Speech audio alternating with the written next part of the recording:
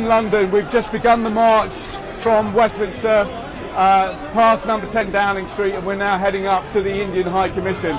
As you can see, we've got thousands of people here once again.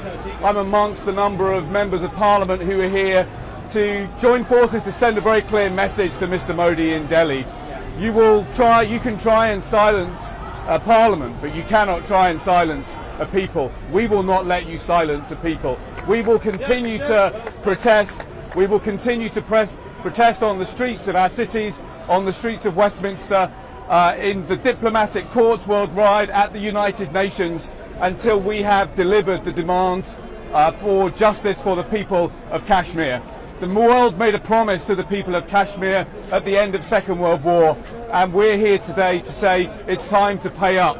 It's time to make good on that promise that was made to the people of Kashmir all those years ago. This idea that this is a bilateral contest, this is a bilateral negotiation, that is now dead. It is a dead deal, and it's time that the British government now stepped up and recognised that the similar agreement is dead in the water, and it's time for a multilateral solution, and it's time for a multilateral solution now.